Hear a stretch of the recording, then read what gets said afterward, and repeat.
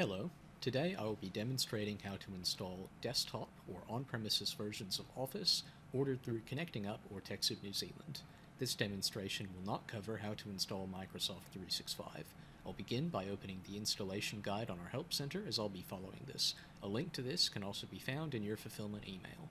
I won't be covering how to get your product key from either the Volume Licensing Service Center or Microsoft 365 Admin Center, as that is different depending on the product you purchased. For this demo, we're going to be starting at the third step, which is downloading the Office Deployment Tool. To begin, we're going to right-click on the download link and open it up in a new tab. On the new screen, we're going to click the download button. It's going to be a small file, so it'll be a very quick download. Once it's downloaded, we're going to head over to our Downloads folder and run the program.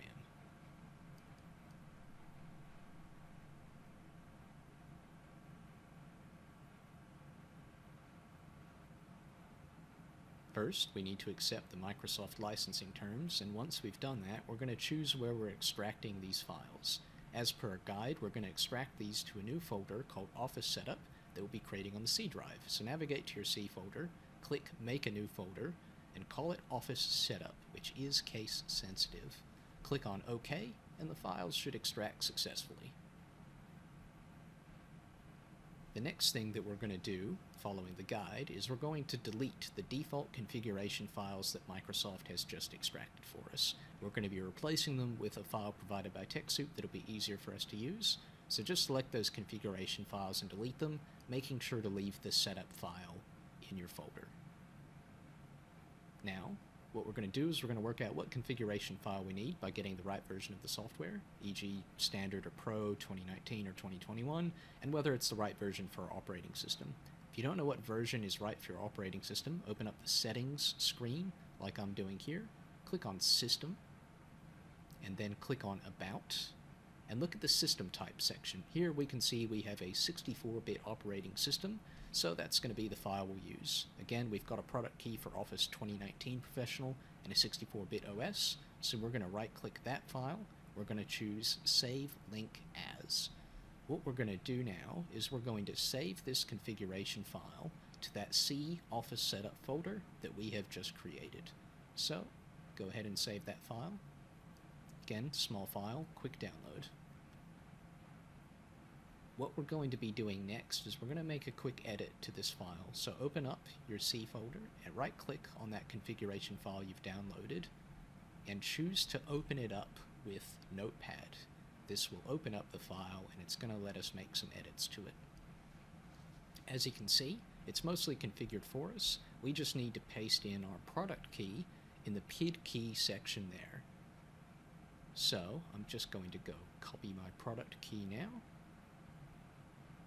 And when I've copied it, I'm just going to paste it over those hash or pound marks that you see there, making sure to leave the quotation marks alone. And when I've done that, I'm just going to save the file and close it. Next, to make our lives just a little bit easier, we're going to go back to that Office folder. We're going to right-click and we're going to rename the configuration file and just call it configuration. This is going to make our lives a little bit easier for the next two steps. Now, we are going to download and install the software using the command prompt tool. To do this, we're going to open up that file explorer. We're going to type CMD in the address bar and press enter to bring up the command prompt tool. As you can see, I am doing that on the screen now, and that opens up the command prompt tool, and it's already set to point to our Office Setup folder, which is exactly what we want.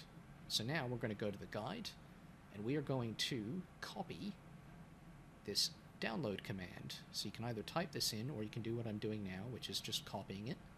If you go back to the command prompt tool, you can press Ctrl-V to paste it in, and press enter, and that will start the download process, which you can see is only indicated by that blinking dashing line. That does mean that it's downloading the software, so it is a good sign. Depending on your internet connection, it can take a little while to download, so feel free to have a bit of a break while the software downloads for you in the background. You will know that the software has been downloaded because once it's done, it will just return you to another line on the command prompt tool that will just say C drive office setup, like it's done just there. So when it looks like that, we'll return to our guide, and what we're going to do is we're going to copy the next command, which is almost identical. It just replaces the word download for configure. We're going to paste that in, and we're going to press enter, and this is going to start the installation process. Now, you may get a warning screen here asking you if you want to make changes to your device. If you see that, make sure just to press yes, and you should see this, we're getting things ready orange box. This is a good sign. It should turn into an installing Office box in just a moment. Here we go. Alright, so now it's installing the Office software for us. And, much like the download process, the time it takes here is just going to vary depending on your computer. So, feel free to just wait this one out. Again, take a little bit of a break. Microsoft will let you know once the software has been installed.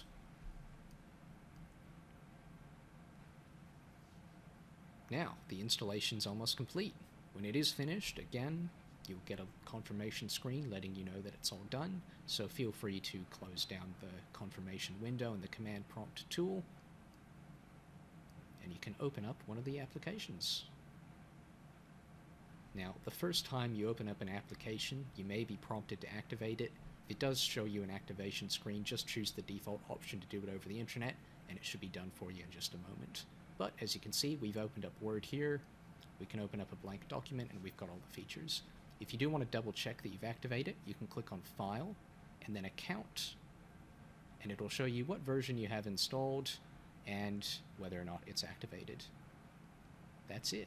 Thank you for watching.